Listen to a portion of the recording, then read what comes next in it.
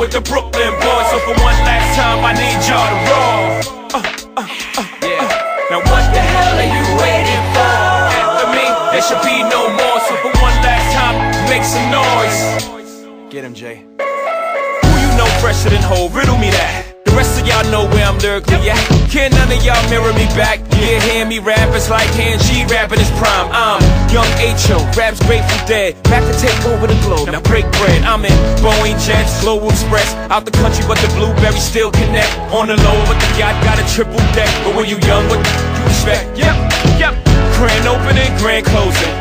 Damn your manhole, crack the can open again. Who you gonna find open in him with no pen? Just draw inspiration.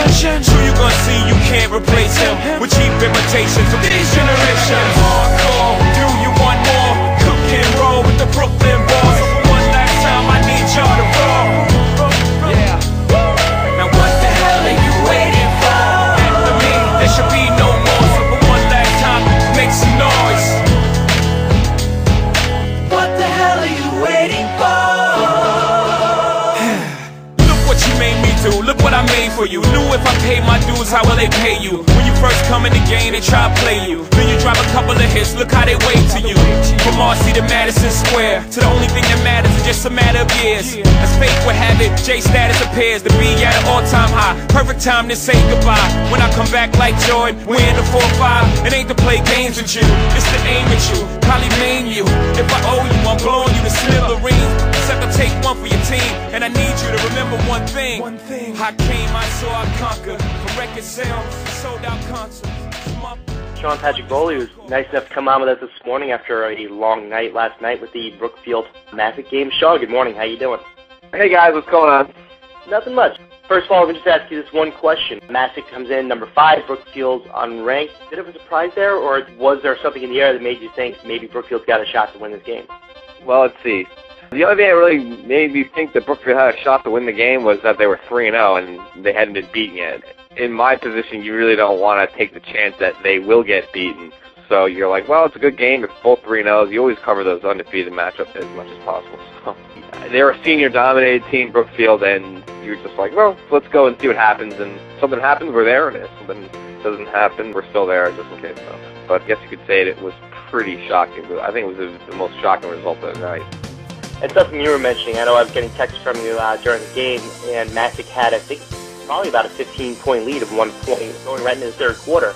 Was it composure? Was it just something they saw in the Massive defense, or was it a combination of everything that helped them pull ahead? It was a lot of different things. It wasn't a bad 15-point deficit they were behind. I mean, they came out, and Massiv's first-team defense, they hadn't given up a point all season long. Brookfield actually scored first and actually had a 9-3 lead early in the second quarter, and Massive was only ahead 17-9 at halftime, and then 24-9 because of a couple of Brookfield turnovers and a kickoff return touchdown too. What happened was Brookfield was going to go in for a score to go ahead. It was 10-9. The quarterback threw an interception at the 5-yard line, and Massive went right back and down and scored. And then at the beginning of the second half, Brookfield, another interception led to a 34-yard touchdown pass. The next thing you know, it's like it was only because Brookfield made the mistakes. They were clearly the better team after that. I mean, if it wasn't for those mistakes, they probably would have just blown them out of the water. They were that good last night. They just kept coming and coming, and Massac's defense and Massac's offense, they just had no answer for them, that was probably the most shocking thing of all. Now, Jordan Burandt, I believe that's pronunciation, the junior quarterback, 19 of 35, 349 yards and 4 touchdowns. One of the better performances you've seen this season, I'm sure. How would you assess his performance? He was tremendous. The kid was just, when you talk about resiliency, the way he was just kind of able to put his mistakes behind him, I mean, his numbers were outstanding.